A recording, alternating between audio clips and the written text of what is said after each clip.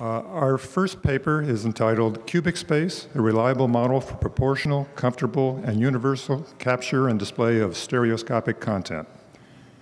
Our speaker is Nicolas Routhier, who is the founder of Mindtrick Innovations, a Montreal-based company focused on strategic advising and technology development. As a tech entrepreneur, Nicolas develops next-generation 3D image capturing and processing technologies for extended reality, as well as glass-free 3D displays. Nicolas. All right, thank you very much. It's a great pleasure to be here and to talk in front of so many 3D lovers and people that are really experienced in stereoscopy. And I've been in 3D for the last 20 years. I've co-founded a company called Sensio Technologies, and we're doing a lot of 3D image processing. We worked with in digital cinema, and we worked with 3D TV manufacturers. And one of the key takeaways, by the way, this presentation is going to be a bit different than what you're used to. I'm not from academia, I'm from industry, so it's going to be a bit different, but still, you're going to get pretty much the essential. So, a lot has been said about the demise of 3D TVs and what caused it and the challenges, and some people would say it's about the glasses, or it's about the fact that people don't like 3D, but my personal take on this, and this is something that resounds everywhere, is the lack of 3D content. And the question comes, when you start asking yourself the question, you say, why is that content so scarce? And did a lot of research in the literature to try and find, what exists in terms of how to create 3D content. And still today, we're relying on empirical rules of thumb to say, if you do the toe-in like this, if you use the cameras like that, you will get some 3D effect. And you should follow these rules, and you should get something that looks good. And everything is very relative in terms of what is good 3D or not good 3D. But one thing is for sure is that today with these rules, we often get compressed or flat 3D. We will get uncomfortable 3D experience for some people for different reasons. We cannot do easy sharing of 3D content for different displays. We cannot do panning or zooming like we do with 2D content. And this is very frustrating. So the question also comes from, why is it so complicated? There's a bunch of variables. There's a lot of variables involved in 3D, and every time you play with a single one of them, you whack up the entire thing. So 3D is extremely sensitive to very small variations on any of these things. And putting all of them together, the viewing parameters, the user parameters, the display parameters, and putting all of them together into a single model seemed to be very challenging. So that's what we decided to tackle. We decided to start trying to figure out, is there out there a perfect geometrical model that could explain everything, put everything together, and would allow for a single capture, and then from that single capture, do universal displaying and sharing of that stereoscopic content. So what I mean by geometric model is to say, if a person X with a distance between the eyes of Y from a screen, the object is at two places, then we can perfectly predict where the object is going to be located, and it's going to be exactly how it was captured. So 3 key objectives. First, proportionality, X, Y, and Z. This is why CubicSpace. We don't want something that's stretched or compressed. We want a cube.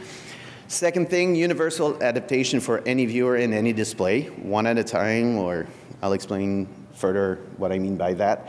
And then comfort of viewing.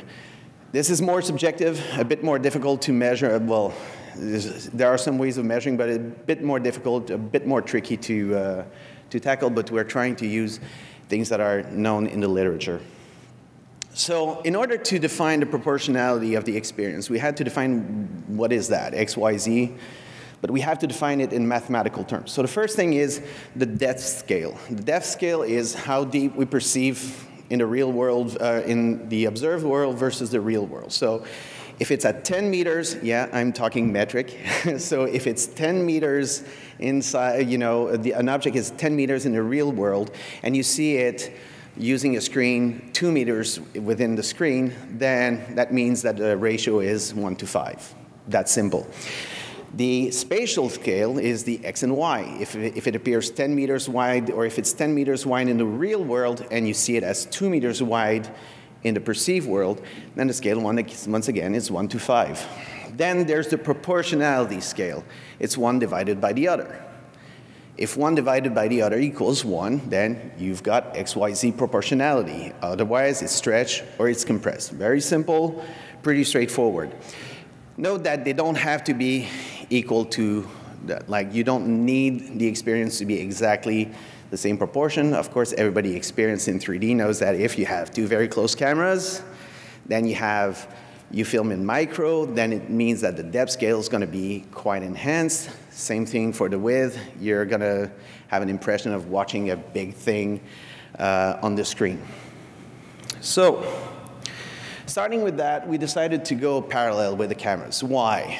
Well, because parallel cameras, it's well known, it's been demonstrated in literature, it's very easy to demonstrate that a progression, there's a linear progression in between the disparity on the screen and the real world. In other words, if you have an object is increments of 1 meter in the real world, you have a factor of 0.5 in the scale in the observed world, then that means that every increment of 1 meter is going to be an equivalent of an increment of 0.5 meter in the observed world. So that's what's been used in VR, obviously, and the frustum rendering, that's one of the recommendations to get that linear progression in the depth. Now, spatial scale is a bit harder, was a bit trickier to determine, because obviously an object that's the width in the real world is LR1, LR2, LR3 will appear to be wider at a different distance. But if you capture it with a camera and you look at it in 2D, well, these 3 objects, different width at different distances, will look exactly the same width. They will be presented on the screen, same width, no difference whatsoever. So in 2D, it's quite hard to determine. If you want to determine a real spatial scale, what you have to do is to say, okay, I have to put it in relation to the depth scale. Meaning by that, that an object that's at LSE2, right there, that width, if it's perceived at that distance, then we have the perceived width that is LP. So that's the concept that we use in order to determine the spatial scale. Now, the basic concept that we've used is to say that we capture with 2 cameras, and we use a certain field of view, and we present it exactly the same field of view on 2 screens centered on each eye of the viewer. What do we get?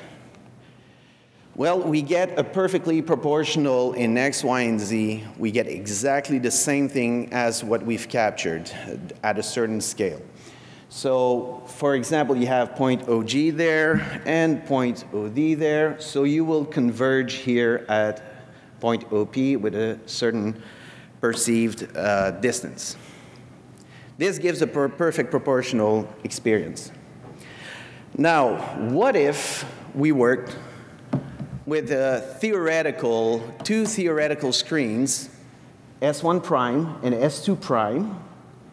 Of course, this is impossible because they will be one over the other. But let's say for fun's sake that it was possible. What would happen then?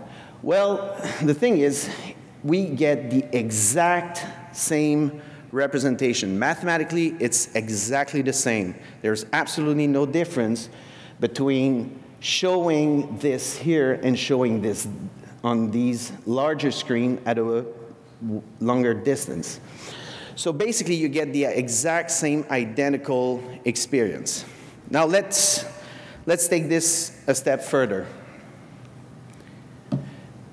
Now let's take these 2 screens and think of it differently. Think of it think of a single screen that's right there in front of you, and let's consider it as the right part of the S1 prime screen. So basically, you take it as the left part of the right part of the left screen, or the left part of the right screen.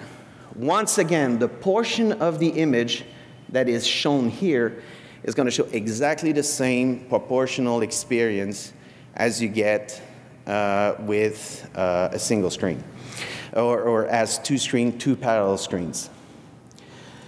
So basically, theoretically, based on parallax and point of convergence and using parallel camera configuration, we can mathematically achieve XYZ proportionality when the displayed field of view is equal to the captured field of view. That's number one. Or the portion that we're showing occupies the same field of view as it was occupying originally in the first field of view. Secondly, the IPD divided by the baseline. So the IPD, the distance between the two eyes, and the baseline being how distant the cameras were. That will define the general scale. So if you have 6.5 centimeters between your eyes and your two cameras were very close at 0.65, then you have 10x. You are basically blowing up the universe by 10x, but it still remains x, y, and z proportional, but 10x larger. And the experience can be adapted to any user by centering the captured image to each eye of the viewer. So if you have a kid watching another stereoscopic screen, he's got his eyes closer, we can readapt and put it in front of his eyes. If we center it right, he's going to have the same experience as an adult. He's going to see the exact same thing as the adult would see. Now, we've tested this. We use cameras, dual cameras. We've used rendering. So we use a single camera that we slide. So we would remove all the issues with different lenses and different geometries. We use rendering to do the same thing. And we failed spectacularly. So we looked at the picture, and it did not work. It did not work at all. And I was pissed. So mathematically, it made sense. The convergence, I took my ruler, we measured everything, we looked at everything, all the results, perfect. The convergence gave us the exact thing.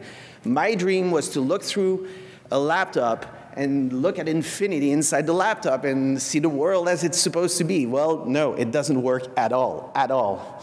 So the measurements were right.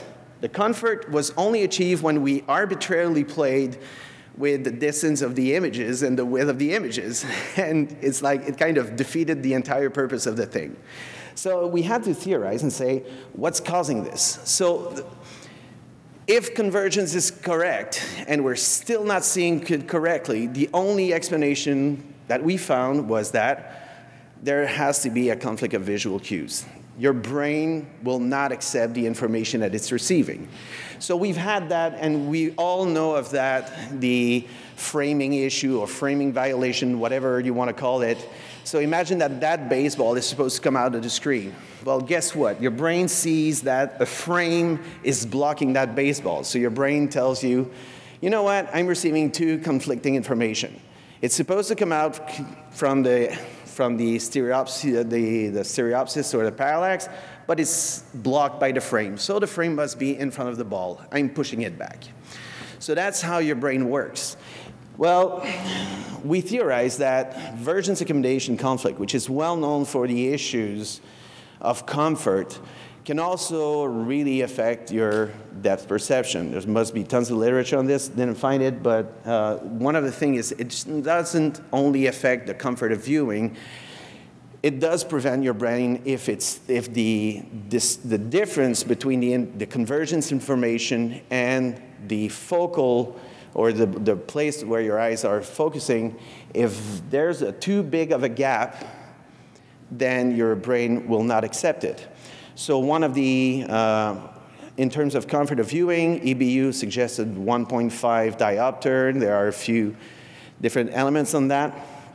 We decided to adapt our model, say, okay, let's determine the maximum depth plane and a minimum depth plane according to that vergence accommodation conflict and to respect that 1.5 diopter. And once we do that, we modify the images. They're no longer centered on the pupil to respect the farthest, the maximum depth plane. We modified the width in a very controlled way, very precise, very mathematical, to push back the elements to the minimum depth plane. And we said, let's test with that. So we did the same test, but using these new parameters, to realize that this time we succeeded. We actually were able to reproduce very comfortable 3D on any screen using this thing. Well, we tested on TVs, phones, laptop monitors, etc. We've been able to adapt, keep it very comfortable. We've adapted to different IPDs. We haven't done it an extensive tests on tons and tons of people, but we've done it with a few kids, our kids, poor guinea pigs. So we tested on kids, we tested on people that have different IPDs, worked very well. We adapted even for VR 180 content. We're able to reproduce the same thing using curved shapes, etc. So we've been able to adapt it to that. And we've been able to introduce zooming and panning functionalities. So basically, you can have a 3D picture, zoom in, zoom out, and it works perfectly. So in conclusion, with CubicSpace, we've demonstrated that we're able, it's now possible to create a single file, a single video, a single image, and share it with friends, share it on different screens, have a single one, readapted to be comfortable, proportional, and to be adapted to any viewer and any viewing condition. Thank you very much. That's more than the time that I had.